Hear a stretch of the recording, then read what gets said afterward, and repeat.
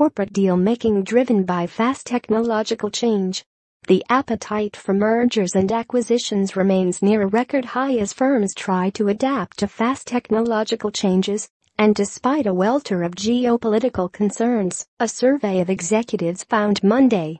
In its half-yearly report of mergers and acquisitions, or M&A, consulting firm A found that 56% of firms are planning a deal within the next 12 months. That's unchanged from the previous survey in April, but way above the survey's long-run average. The survey shows that the high degree of potential M&A activity runs parallel to rising expectations over the state of the world economy, with all major economies growing in sync. A staggering 99% of global executives believe the M&A market will improve or remain stable this year. Since a lull following the global financial crisis, when firms opted for a safety-first approach, M&A has become increasingly popular, with many companies opting to use their cash reserves to make deals, particularly in the field of financial technology. Among the big deals announced this year are Johnson & Johnson's $30 billion takeover of Swiss pharmaceutical firm Actelion, and United Technologies' plan to buy Rockwell Collins for about $23 billion. Other high-profile deals include Amazon's $14 billion takeover of Whole Foods and Gilead's $12 billion acquisition of Kite Pharma.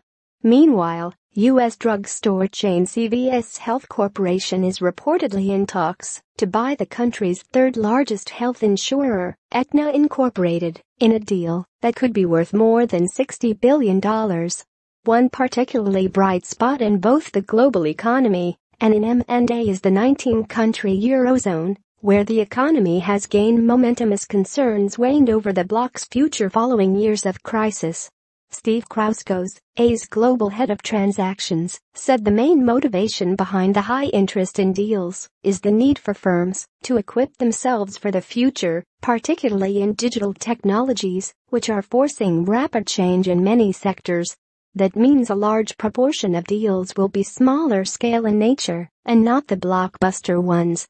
Deals are a necessary part of the toolkit, Krauskos said. He added that the need to adapt to technological innovation overrides geopolitical concerns, which range from worries over North Korea's nuclear ambitions to President Donald Trump's intentions to renegotiate trade deals and Britain's upcoming exit from the European Union. The survey, which was based on interviews with nearly 3,000 executives across 43 countries and across sectors, also found that half of companies expect private equity to become more involved in M&A. The resurgence of private equity could be the biggest M&A story over the next 12 months, with corporates being challenged for assets much more aggressively than during the past 5 years, said Krauskos. Private equity, he added, is set to take an even bigger role at the deal table.